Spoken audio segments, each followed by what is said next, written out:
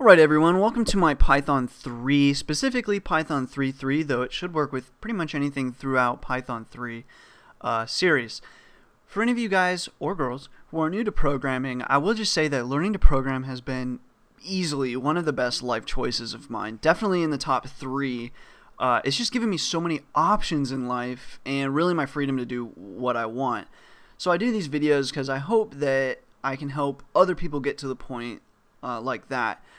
I really feel like, at least these days, knowing how to program is a lot like having a superpower. It sounds kind of funny, but it really is. It gives you the ability to create things pretty much, seemingly from nothing and do it pretty fast. Especially with things like data analysis and all that as well, it puts you ahead of pretty much everyone else that isn't using it because they're using Excel or whatever. I really see it as a superpower. It definitely falls under the categories of a superpower. So let me pass on this superpower. So now, for some of you guys, I imagine a lot of people are coming here having never used Python or programming at all. That's not a big deal. This series, at least the introductory and basics, is geared towards somebody completely new to programming and Python and all of that. But I do expect some Python, especially 2.7 users or other versions of 2, sadly maybe even 1. And I also know a lot of people that watch my tutorials do it at the same time as they're taking classes. And many times those classes have you using Python 2, not Python 3. One of my buddies just told me that here in 2014 his class is actually using Python 2.5 since I guess it's a lot of effort for them to update the coursework. I'm not really sure why, and I'm doing my best to not be so lazy, since my channel did also start off as 2.7, and here I am trying my best to update it to 3.3. So while I'm trying to do that, I also realize that people will have indeed reasons to have multiple versions. Luckily by this time there are a few nifty ways to handle at least using Python 2 and Python 3 together on the same machine. They can even work with each other. So I'm going to cover that as well. So both how to run Python 2.7 and 3.3 scripts, so execute them, as well as actually edit them in idle and work in their specific environments in idle. So anyways, enough on that. Well, let's go ahead and get Python 3.3. So to get it, you're going to head to python.org. It's up there in the nav bar. Hopefully you guys can type that out. Then you'll come down here to download, and that's what you're going to want to click on here. Now eventually, well, I don't see it here, but if you do look at the homepage, Python 3.4 beta 1 and 2 are actually already out, so it's conceivable that relatively soon Python 3.4 will be joining us. And if during this series, I imagine it might even come out in full. So if that happens, I will just switch to 3.4. Usually the differences between Python 3.3 and 3.4, especially for a beginner's introductory tutorial, they won't change anything. So if by the time you're watching this, they've got a 3.4, 3.5, 3.6, as long as it's Python 3, it's highly unlikely that any of these basic introductory topics are going to change in the slightest. So go ahead and download the most recent version of 3. So anyway, so what you're going to want to do is you come down to the downloads. Here for me it's 3.3. So you want to download whatever version you have. By default, if you download let's say this version here, that's going to download 32-bit. This will download your 64-bit and so on. So I would recommend that you get 64-bit if you have a 64-bit operating system, just because 32-bit is limited to 2 gigabytes of memory, so it's useful to be able to pass that sometimes. So anyways, go ahead and click on whichever one is yours. This one will be mine, and let it go ahead and download, and whenever it's done, we'll install. So I would suggest you just pause it, because I'm going to cancel this download because I've already downloaded it.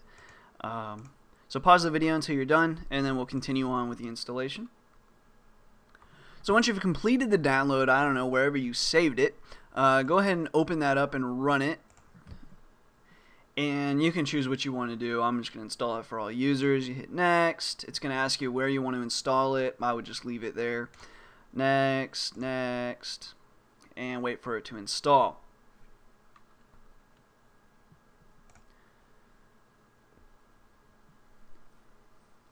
and you're all set. So whenever that's done, you can hit finish. Now I will say that at least me, I have two versions, right? I've got both Python 2.7 and 3.3 running on my machine. And actually I have scripts that must run 2.7, like they're written in 2.7, and I just have not ported them to 3.3 yet, so I want them to continue being able to run. So the question is, how do you do something like that? So the first thing I'll show you guys is the most basic, and that's going to be what you need to put at the top of the script to make sure they execute. And this is only for when you install in the order of Python 2, and then after that you installed Python 3 on top of Python 2. As far as I know, someone can let me know, but in order to go from Python, let's say you installed Python 3 and then you later decide to install Python 2, it's actually really hard to get Python 3 to run. You can get it in kind of a finicky way, and I think you can just change like registry keys or something. But for the purposes here, I've installed Python 2 first, then Python 3, and that seems to be the best way to go about having both installed on your machine. So anyways, let's continue on, and I'll show you guys now how to run both versions. So what I've gone ahead and done is I've got two scripts here. Let me just pull this over here. Now, what I've got here is I've got run 2.7 and run 3.3. And so let me go ahead and edit a couple of these. So this one, a couple of these, both of them, I'll just edit them both at the same time. Multitasking. So as you can see at the top of the script, if you're familiar with programming, this is like your shebang line, right? So generally, if you're on something like, it's not really too necessary if you're on Windows, but if you're on something like Linux and you want to be able to execute Python from the command line without actually saying, Python in front of it, so if you're like running a cron or something like that, what you would do is you would give the path to Python, like, user bin environment Python.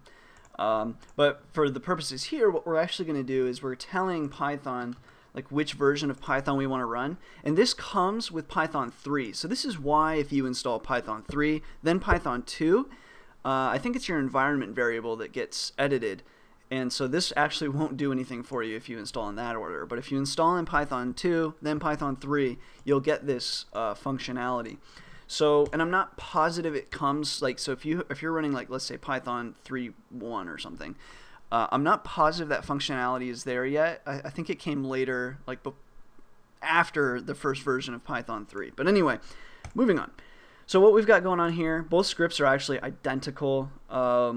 They import system, import time, just so we can see it with enough time, and then you can see all it does is print out the system version. But I will show you guys that if we go, let's say we go F5 to run, we're actually running in 3.3 because idle wants to default to 3.3 since that's the last one we downloaded. And changing that is possible, and I will show you guys how in a minute, but first I want to show you this. So it's still going to run in 3.3, and just for anyone that's curious, this print like functionality, you can do this in Python 2.7. So even though this did run indeed in 3.3, you're able to do this, like add the parentheses like this in 2.7. So just for anybody that's like, well, that's the 3.3 way of doing it. Anyway, they're identical, and all they're going to do is just print the version of Python. So what I'm going to go ahead and do now is close them both, and the only difference between these two scripts is just what we call up here. And this one just says, hey, I want to run in Python 2. This one says, hey, I want to run in Python 3. And actually, this is not necessary. Since we downloaded Python 3 last, I believe the default will be Python 3, but now that I think about it, I'm not positive on that. But anyways, in fact, let's just run another one. I'm pretty sure it's Python 3, but now I can't remember. Just run, I'll edit this one and just not have that. Okay, so let's go ahead and we'll run this first one. Okay, yeah, so the default is actually 2.7 if you have both installed. Interesting. So then it only makes sense that this 2.7 is going to run 2.7. Let's hope so. That would be really bad. So again, we run this one. It is indeed running 2.7. And if I ran this one, it is indeed running 3.3. So that's how you would do that. Now, I imagine some of you guys are like, well, how did you even get here? Like, how'd you even get to make these scripts and all that stuff, right? So let's talk about that. Let's say, like, how do we actually do stuff like this? But I did just want to at least show some people right off the bat how you can handle having both versions.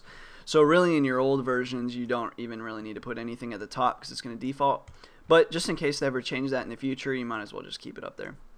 So now, what about all the poor folk who have never used Python before? So once you've installed Python, you should be able to at least go, to your directory and go to, Python. If you're on Windows, you should be able to go to your start bar. Or really, any machine, you should be able to go to your start bar, and then you go, all programs. And at least for me, mine's gonna, like, I've seen Python 2.7 and 3.3 here. So since we used Python 3.3, you should click on that. And in fact, let me bring my window down here. So here it is, 3.3, and then here you have idle, module docs, Python command line, uninstall, and manuals. So the command line, when you click on that, that's going to bring up kind of like a live interpreter for you. And so what you can do is you can do stuff like this, like print hi, right? And that's going to print out hi for you. And you can code straight into here, but I don't actually like doing it because it is live. And so it's a little tedious to use it because it's going to work your program step by step. Now, in some senses, like for debugging purposes, that could be useful, but also there's no easy way to save this. So really, only for like really short tests and stuff like that would I recommend using this. But the next thing will come over to 3.3, and idle is what we want. So there's actually a lot of what's called IDEs, which is and at least with Python, they call it idle. It doesn't really matter. It is an IDE. It's just interactive development environment, or it's like, I think maybe it's integrated. It doesn't really matter, but it stands for the same thing as every other IDE stands for. Python just added an L there. It's just for development, I'm pretty sure. Anyway, so click on that, and that should bring up this bad boy here. And as you can see, this says Python 3.3. So let me drag this window over now. So again, if you wanted to, so I showed you guys how to actually run the script in whatever version you want, but check this out. If I right click here, like generally once you've installed Python, you should have an edit with IDLE. If we click on that, even though it's Python 2.7, right, that's the one we've wanted, but if we click on that and hit run module, it's actually, as you can see at the top here, 3.3, and it sure enough ran in 3.3. So that's kind of annoying if you still want to develop in Python 2.7. So the same way that we've opened up the idle in Python 3.3, you can go here, all Python 2.7 idle, and that'll bring up idle for you. Let me just bring this back over again though. And what you can do now is you can see this is 2.7, and at the same time when you go to open, you can go file, open, and we come over here, and let's say I want to open this one. We've opened that up now, and when I go to run, you could even close this if you wanted to, or at least you should be able to. Let's find out. Yeah, so we opened it in 2.7, and so as you can see, now we're actually running in 2.7, and you can do your edits in 2.7. So that's how you can get around it, because natively, if you edit with idle now, it's going to be in 3.3. But anyway, so I'm going to close out of this. And so whenever you have a script, like you bring up idle, the first time, like if you don't have any Python files, you won't really have anything to make. But if you don't have any Python files, you would open up idle and then go file, new file, and you have this like untitled document. And so for now, what I'll just say is like we'll make it do something. And so we'll just put a print in here, and it's just going to print a space. And then what you want to do is you go file, save as, and then we'll bring it over here. And then for now, I'll just say we'll call this tut. And interestingly enough, it looks like it saves it as .py. In 2.7, whenever you like save an untitled document in Python, it won't save it as py. It'll save it as like, I think it's text, and or maybe even like no extension. I don't even know. It's just really annoying. So I'm curious, because normally like you save it and it saves it as all files, and it's really annoying. So I'm gonna hit save. Let's find out. Yes, nice. Well, in 2.7, so if you are brand new to Python and some teacher is making you use 2.7 or 2.5, when you go to save originally, you must add the .py at the end. Otherwise, it's going to save it as like a blank text or like a regular text file, and that's kind of annoying. So I see they fixed that in Python 3, so that's great. So, very long installation, and how to run all the various versions if you want to. But there's definitely a ton of questions online about like how to get both running at the same time. And generally, if you're going to do Python right, at least at the moment, there's going to be times where you might need Python 2.7. So that's how you can do it. That's how you can get yourself all set up. And now you're ready to learn to program.